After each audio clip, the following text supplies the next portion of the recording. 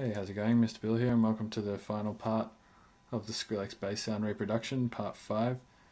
In the last couple of tutorials we've been messing around with Massive and Operator and Zebra, and so far we've got this.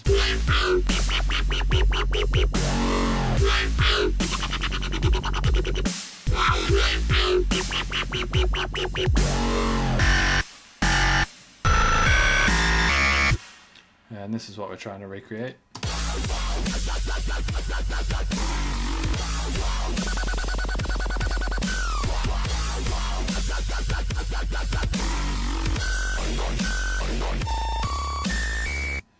So the only last couple of things that I have to do is basically mix it, get it all sounding tidy and together, because at the moment it doesn't sound how it should. And I've just got a couple more sounds to make. So first of all, I got this sound, this thing. So what I'm going to do for that is bounce this scream sound, but I'm going to bounce it without an LFO on it. So I'll just move this sound over here, and we'll just take the LFO off this filter and play it.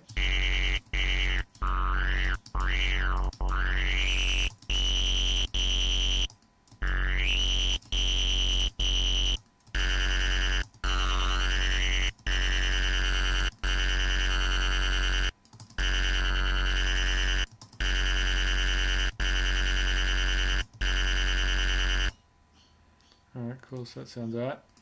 And then I'm just going to right click on this channel and go freeze track. I'm just going to freeze it, and I'll right click again and just go flatten. So we now have that sound bounced into audio. And now I'm going to chuck this sound into a sampler by just creating a MIDI track and just dragging this sound straight down here into the into where it says drop MIDI effects, audio effects, instruments or samples. I'll just drop it there, and now we have it in a simpler. And now, if I have a look at this and I just right click on it and go simpler to sampler, it converts the simpler into a sampler, and now all I have to do is create a MIDI clip, create a C3 note, because that's where the fundamental or natural pitch of the sampler lies. I'll rename this track pitch down or something, and I guess we'll pitch it down by about 5 semitones, which is the default, and we'll see how this sounds. So it's close.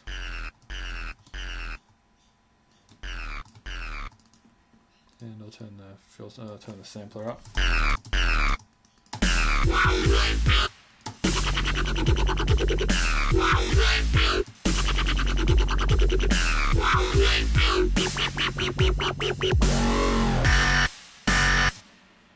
So now for these last couple of growls, I'll create another MIDI channel, and I've got to drop Massive into this channel again, and I'm going to create a couple of MIDI clips. So we need one there. So we need 2 MIDI clips there and there, or they can be the same MIDI clip, I guess. And we'll just create a couple of notes.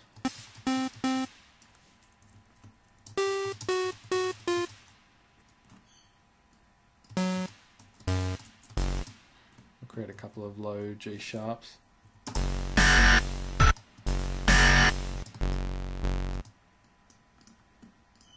I'll just get these sitting right. Sweet, so that's all good, and I'll call this channel IEI because it's going to sound like that. So now if we have a listen to Massive, if we have a look at Massive, oscillator 1, I'll make this crude if I can find that, because I think that's what I used for it. There we go, crude. And for oscillator 2, I'll use another one of those groan oscillators. I'll use groan 4. And for oscillator 3, I'll use dirty PWM, and I'll put that on formant, and hopefully we can get it sounding right. So I'll open up the amps and I'll open up the envelope. So that sounds pretty dirty. I'll try a couple of lower notes and see how that sounds.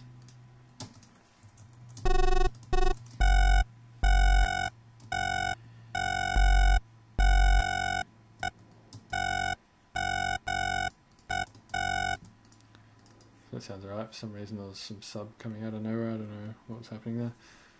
Anyway, we'll put it on the scream filter, and then I'll turn the cutoff up, and I'll turn the scream up, and the resonance up just a little bit.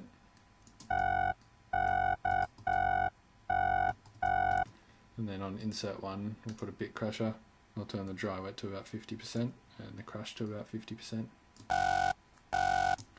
And on insert 2, I'll insert the hard clipper, and we'll put the dry wet on 100% and the drive on about 30%. And on the filter, I'm going to modulate the cutoff with the LFO, and we'll put the LFO intensity at about halfway roughly, maybe that much, and then I'll have the LFO synced to 1/8 notes. So that's kind of what we want. Try pitching some of these down. No.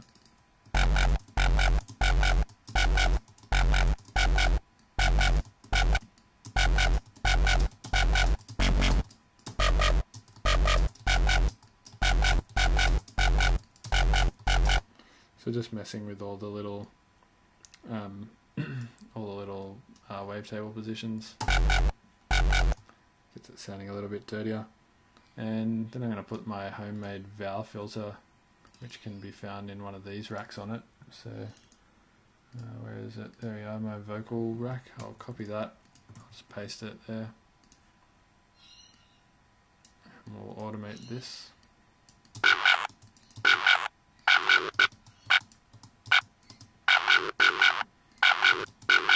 Except I'll have to put this in a rack of its own, and I'll call this one vocal, and then I'll create another chain and just call that dry, and turn the vocal down.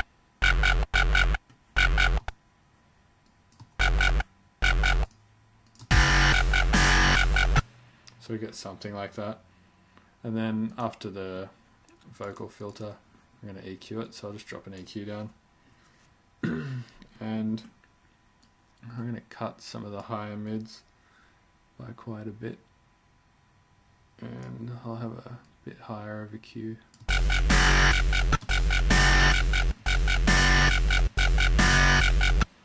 So now I want to layer that sound with another sound. So I've got that on, and now I want to create another MIDI clip, and I'll call this one, whoops, I'll call this channel Dirty Growl. And basically what I'm going to do here is try and recreate another growl basically. So what I'm going to do is I'll bounce this as audio, so I'll take this II thing, call it Dirty Growl, and I'll bounce this II thing down into audio.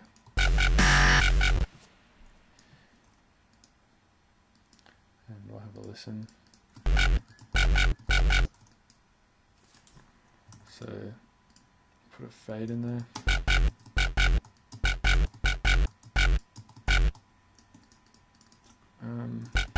So this is basically just to create a bit of grit and dirt underneath it. So I'll try pitching that down and putting it on Complex Pro. No. So I could try putting the vowel filter on that as well. So it's being like double vowel filtered. And just get rid of the dry chain.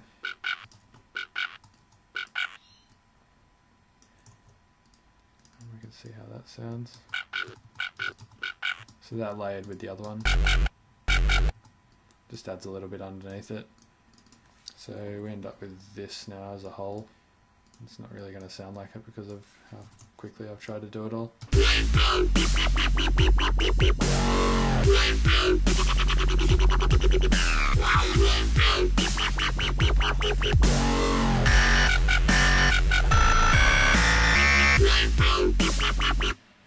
So yeah, that sounds nothing like it should. But now we're going to mix it. So what I'm going to do is I'm going to go to my mixer window actually, because it's a bit of a pain to mix in that window.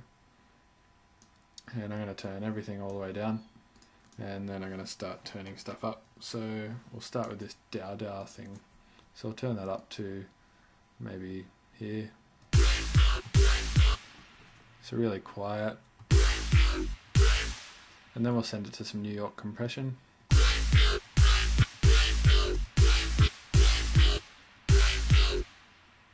And then I'll also send it to some high compression.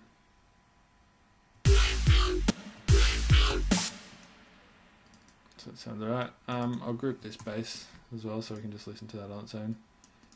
And I'll just call this bass so we can just solo it and listen to it.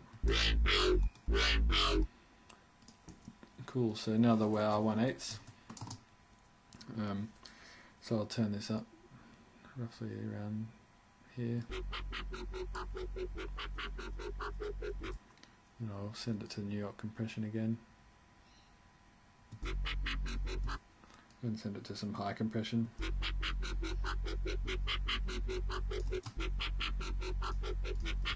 And then the same with this scream filter thing.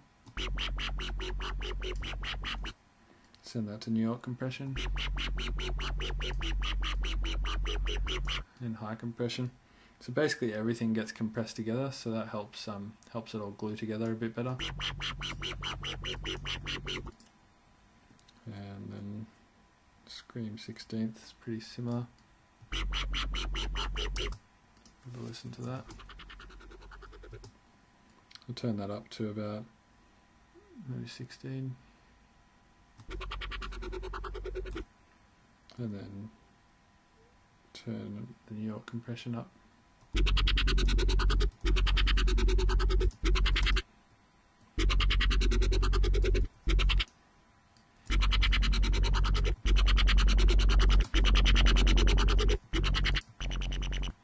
So I might just edit this sound.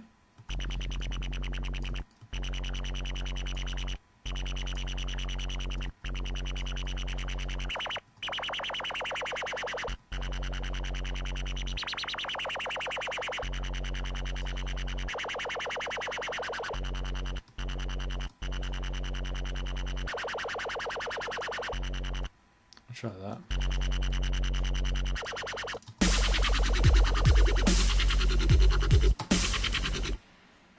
That sounds pretty good. And the pitch down.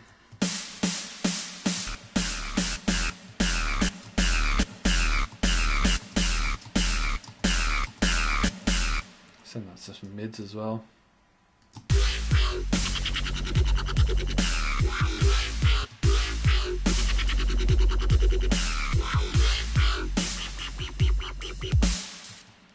So now I'll mix these growls together, see how they sound.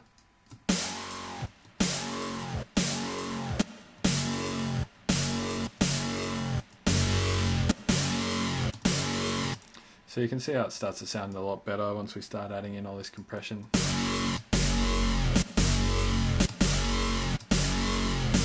Again, I'm mixing in headphones, so my judgment's a little bit impaired, but it's starting to sound better to me in headphones. And somebody commented on the original YouTube video of this actually and said, can you show us how the professionals use compressors? And I'd say this is pretty close to how they would go about it. A lot of parallel compression.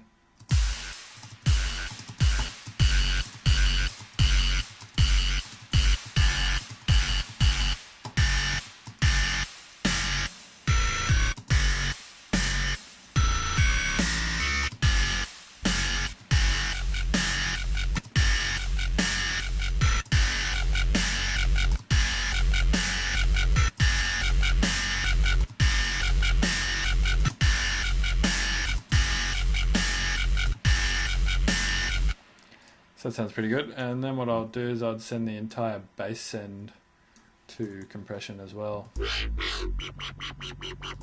First of all, I'd put a limiter right over this whole bass send. So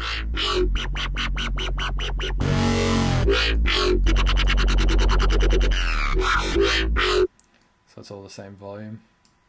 And I'd send that to New York compression.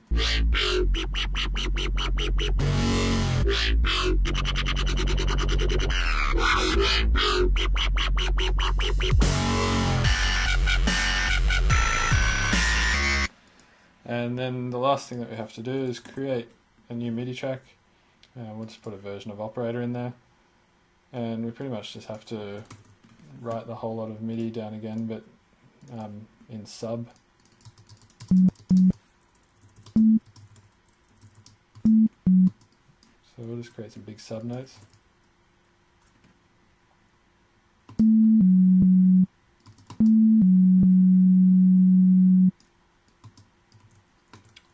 So just duplicate that.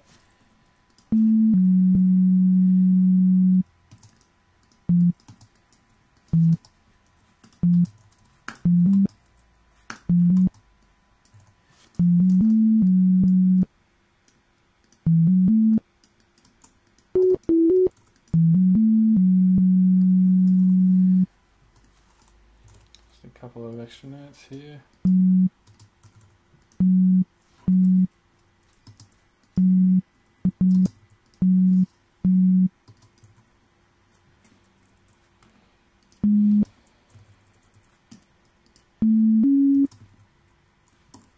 I'll just duplicate that because we're going to move them all down an octave.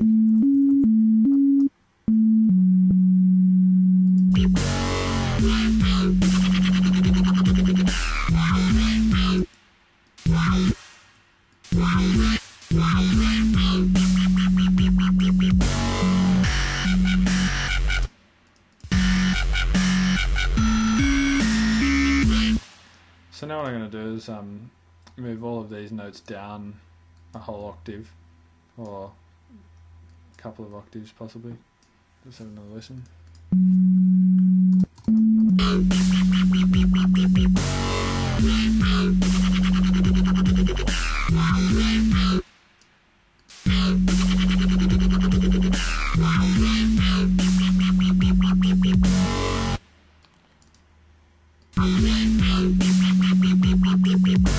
Cool, so I'll move this all down a couple of octaves. We'll just call this sub and send that to New York compression.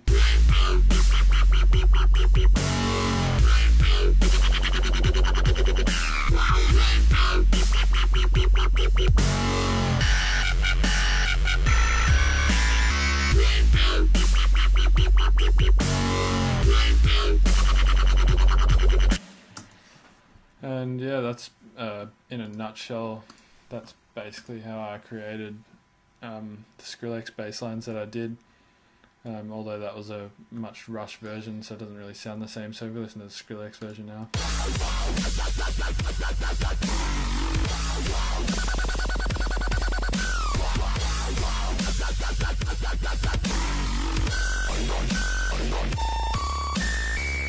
As opposed to this.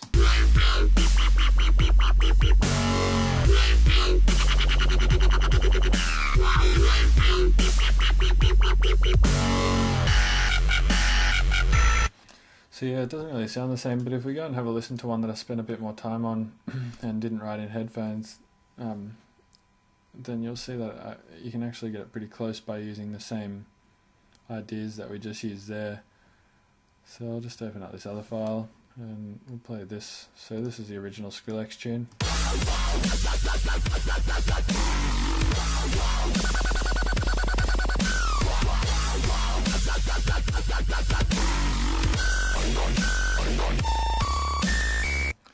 And this is the one that I made.